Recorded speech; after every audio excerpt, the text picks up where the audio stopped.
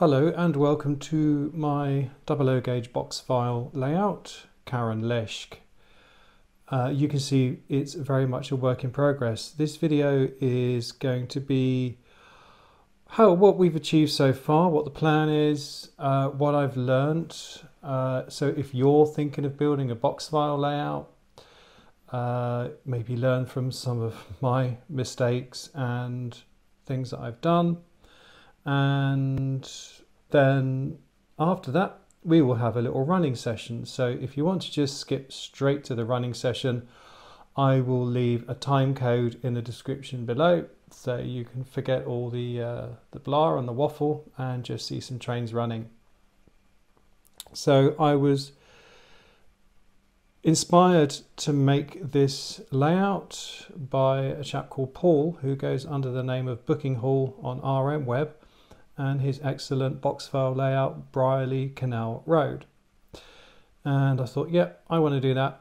So I got some box files, and these box files are from Amazon. And when you buy your box files, you need to make sure that the ends, you see there's 3 box files here, but you need to make sure these ends are wood, basically. There are some that have plastic ends, they're no good for this.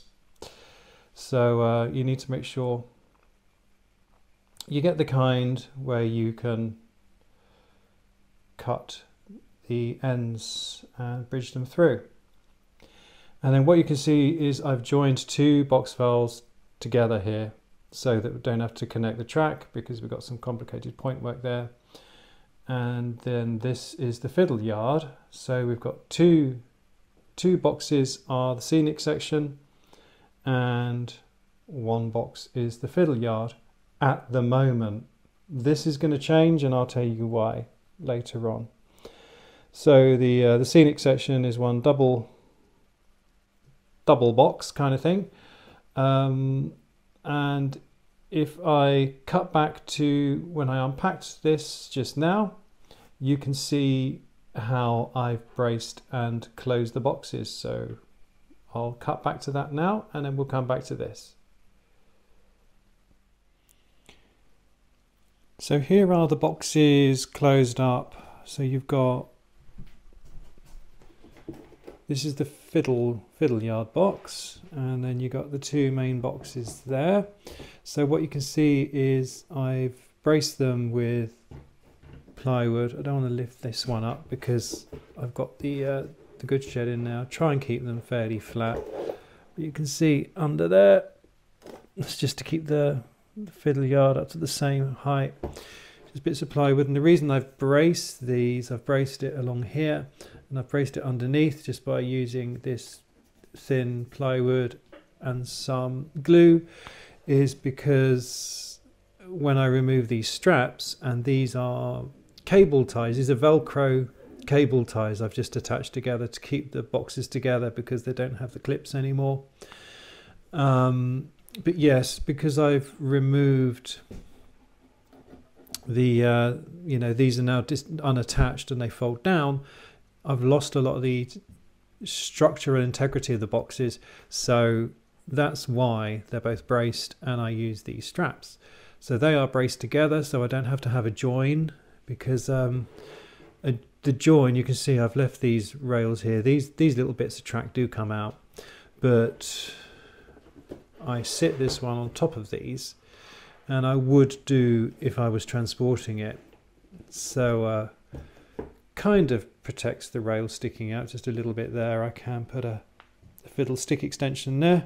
So that is how I transport the boxes. You can see wiring is still very much at the early stages. That's got to be tidied up. That will obviously be a plug-in thing, so I'll be able to completely take the fiddle box away. At the moment it's attached just because I'm too lazy to disconnect the chocolate block there. But obviously the electrics will be something that's going to be tidied up in due course. Anyway, back to the layout and a bit more talk about that.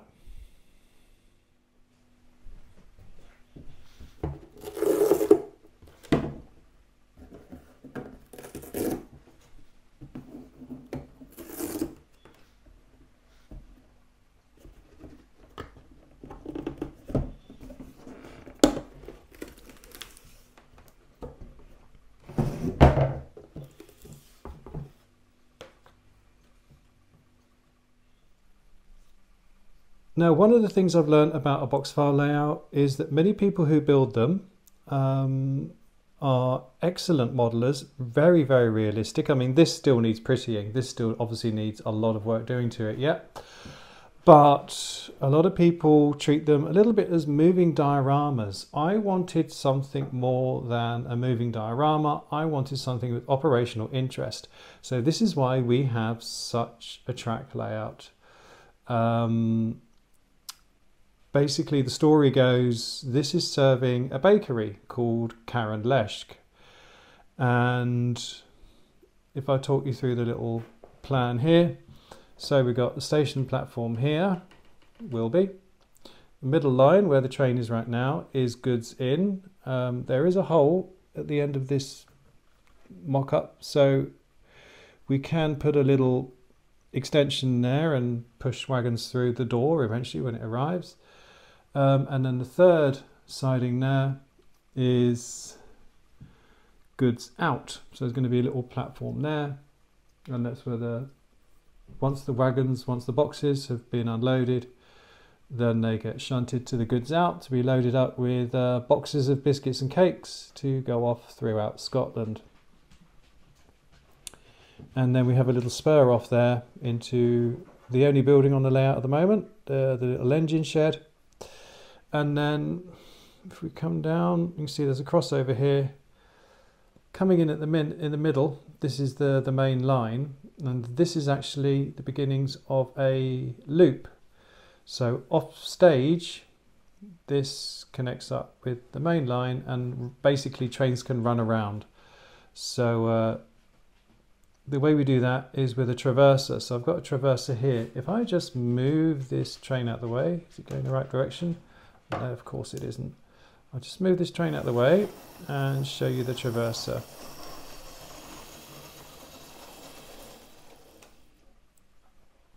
And this is one of the mistakes I've made. So you can see I've used 3mm foam board to lay the track on.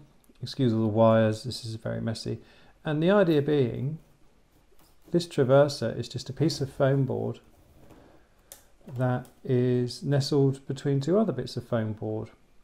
And the reason it's not the whole piece is because I wanted room here for the coach. I'll just bring it into view. So you can see here the locomotive's still got room to run around the coach. So that is why the traverser's not in the middle, so it's to allow us to be able to run around a coach. However, as you can probably tell, this is not very satisfactory at all, because one of the things that I really want to get from this layout, folks, is smooth running. And this has been a real challenge. And what's happening here with the traverser is that it's been warping. We're losing its ability to stay in place. And then, as I say, so basically the plan is, well, I'll show you later, you know, the locomotive runs onto there, you pull it down, and then it runs back that way. But it's just not satisfactory. So that is going to have to go. The plan here is to turn this into a third scenic section. Get rid of the traverser, just put a normal piece of foam board down, and then just run this as a loop into here, and then just have a fiddlestick running off the end. So that didn't work. As I say, what I'm really after is operational running, operational reliability, and I'll be honest with you folks, if I'd have known that when I was building this, we'll just get this out of the way again. I'll be honest with you, a Boxfile, here we go, look, that coach is just derailed on the traverser. It's not satisfactory at all. So yeah, if you're after operational reliability, folks, a Boxfile isn't really the layout you should be going for. because another issue I've had is this connection between the boxes. Now I'm using a piece of track at the moment and fish plates just to bridge the gap, if you like, but because it's uneven, sometimes the wheels leave the track and the locomotives stall. And then another thing is that because this isn't as flat or as firm as a baseboard, these points are, well, they just cause sometimes, some of the Hornby Railroad 040s causes them to stall because they fall down the gaps here, and they're just not great. So yeah, if I was doing this again, I would build a baseboard, like a scale model scenery baseboard in a box, and I would use electrofrog points. However, we're too far gone with this one. So what I have done to compensate, now there are two ways I'm getting around this. First of all is what we're seeing here, which is I'm using these two old mainline J72s and a homemade controller. So what I've decided to do is I'm trying to use this as a layout to show you that you don't need to spend a lot of money to get operational reliability and operational interest. As I say, this is part one, it's got to be prettied up yet, but the reason we've gone for these mainline J72s is because they are so smooth with this homemade controller. So let's have a put this. If I sit the camera down, and if I just move it down a bit, yeah, there we go.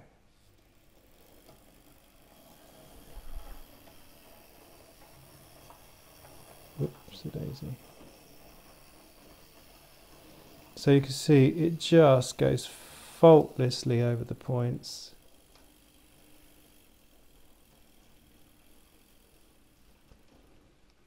So the controller I'm using with this, I haven't got a casing on it yet, but I'll just quickly show you.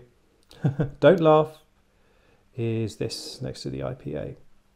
So I'm actually going to mount that.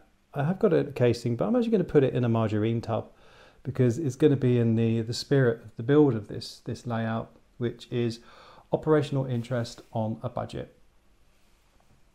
As I say, so sort of along the lines of something like budget model railways do, but with more of an emphasis on operational interest and operational reliability.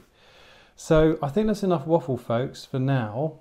As I say, this is the first of hopefully many updates.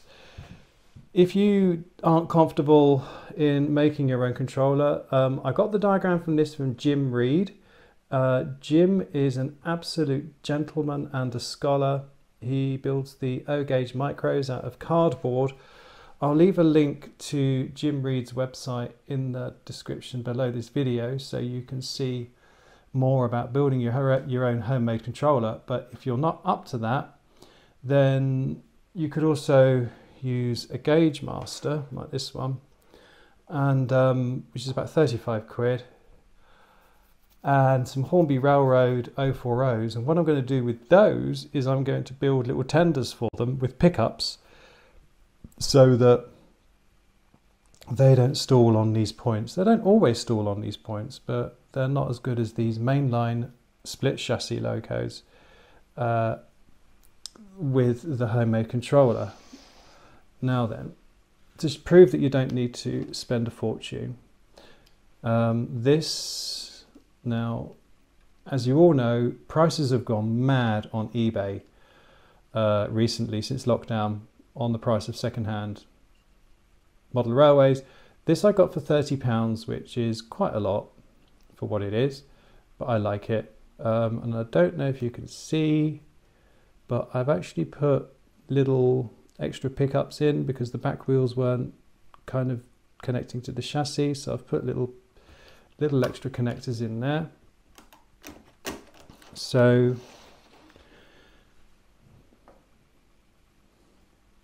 this locomotive was £30, and then the coaching stock, which is the good old Dapol kit. Actually, I think I got this one ready-made from Rails of Sheffield. They were having a sale on, and I got this for £10, but you can get it in a kit as well. And the kit I think you can get for about £10 as well, or under. So that is really good. So I'll shunt this one out the way and show you the other train I've got. Not derailed this time, that's good. So we have another J27. Now this one, folks, I got back in 2018 from the little charity model shop at Bury Station on the East Lancashire Railway, and this cost me the grand total of £15. I got these three wagons were, I think, £2.50 each, and these are the Hornby. I think this was something like Bird's Eye, and this was KP Snacks or something. They didn't have roofs or anything, so I've put roofs on in plasticard. I've painted them up, and I've painted up the little brake van there. So all in all, this little train cost me £22.50. So I've got two trains here. I've got a goods train and I've got a passenger train, and they've come to what, about 60, yeah, just over 60 quid for two trains, which I am over the moon about, absolutely over the moon. This engine shed is Elcut Creative, and I've had a lot of fun building this up. It's 3 panels long, as you can see. The one you get in the bundle is 4 panels long, but I've made it shorter because it still fits a J72. And then you can see the plan here is we're going to have the station there, and then I don't know quite what to do here yet. I'm probably going to use Elcut Creative panels and build the little platform and just build the factory along here. And like I say, I've now decided I'm going to make this box scenic. I don't know how I'm going to do the back of it yet, but that's where we are at the moment. So enough waffle. I think it's about time we had a bit of a running session, don't you?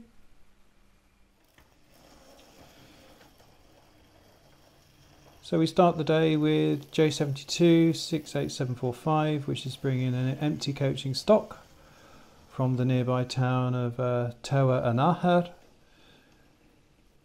which is going to make the early departure for the workers leaving the night shift.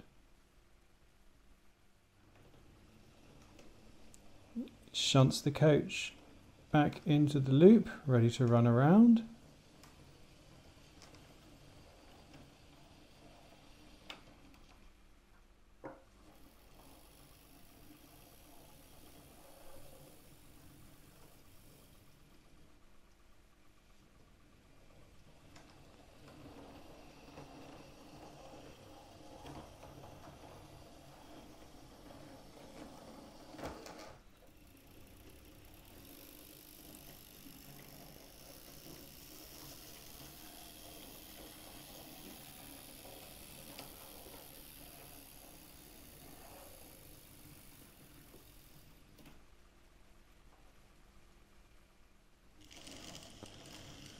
And then we have J72 69001 arriving with the early morning dry goods.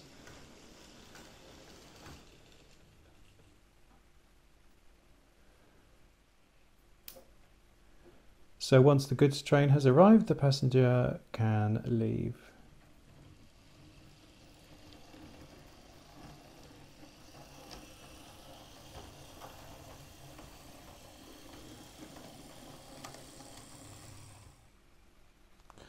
Right, with the station siding vacated, 69001 can now run around its wagons.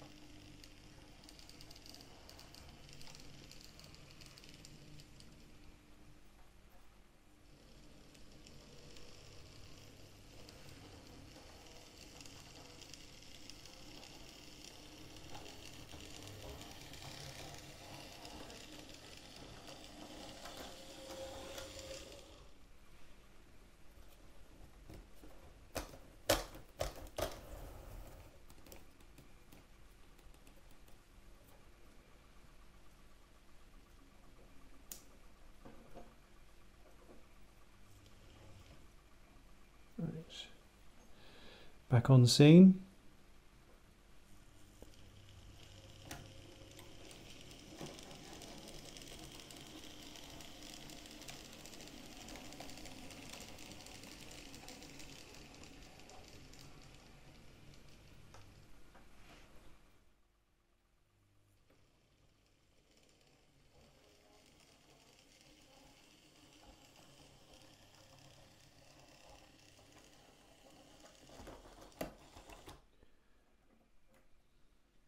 And it derailed on the traverser, which is why the traverser has got to go.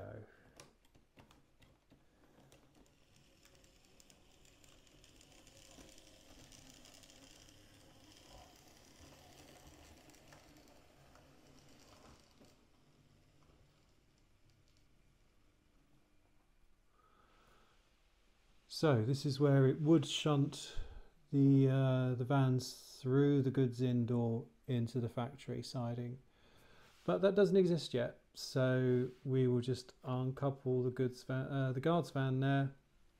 Well, we will do, but we've got to wait for the passenger train to arrive first before we can carry on shunting.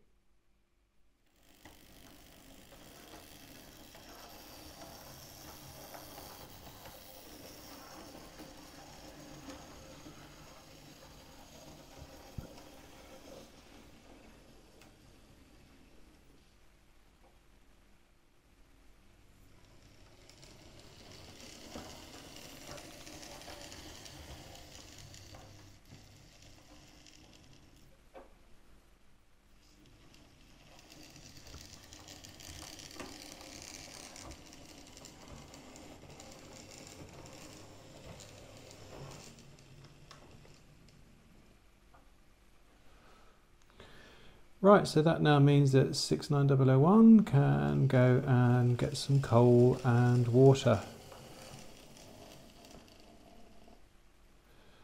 And in the meantime,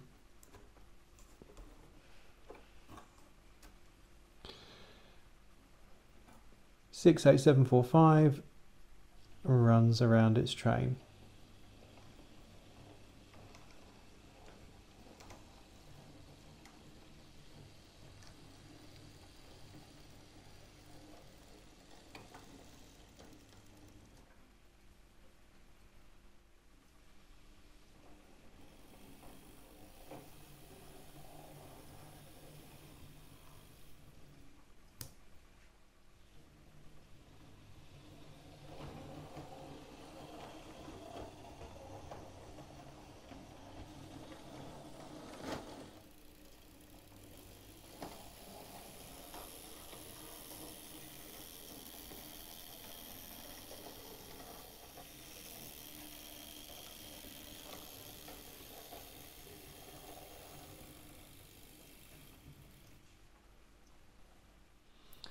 Right, and that's now 68745 ready to take the passenger train away.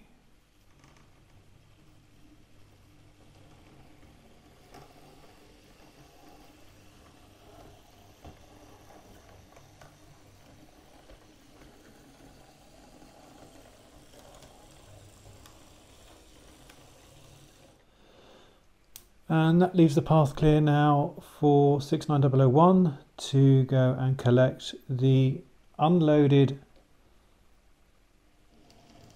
box vans and take them to the goods out siding, ready for loading with cakes and biscuits.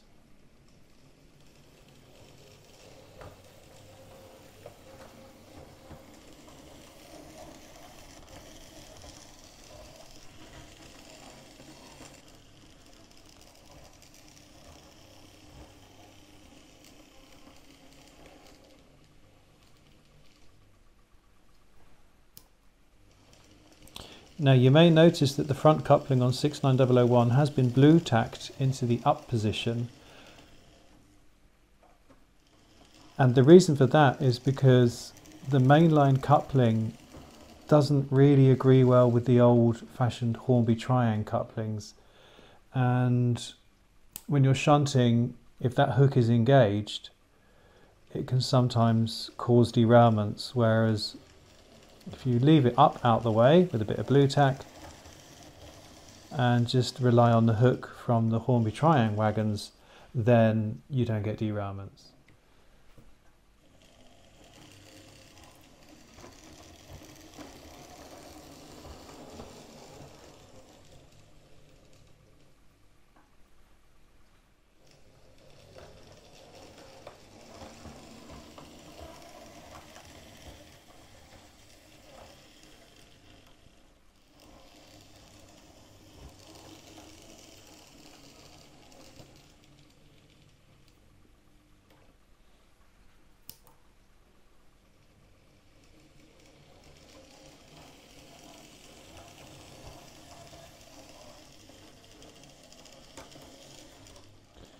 And of course we have to shunt the brake van now into the available siding, because obviously there's a passenger train on the way.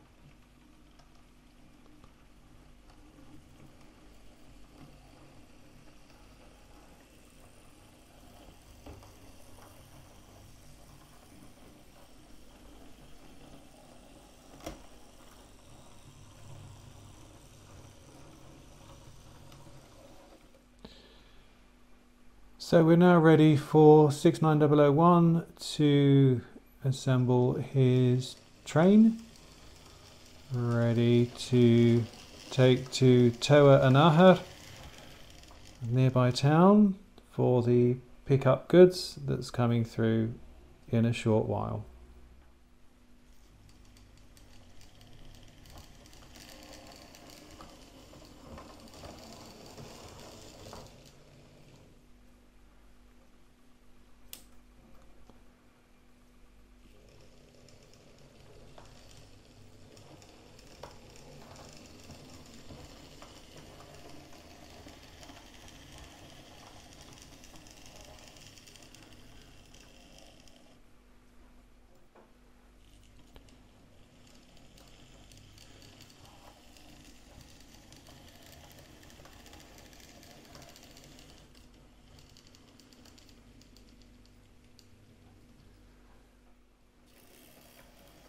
Right, so I think we'll leave it there, but hopefully now you can see what operational interest you can get out of old locomotives like this, and just a tiny little box file layout such as this.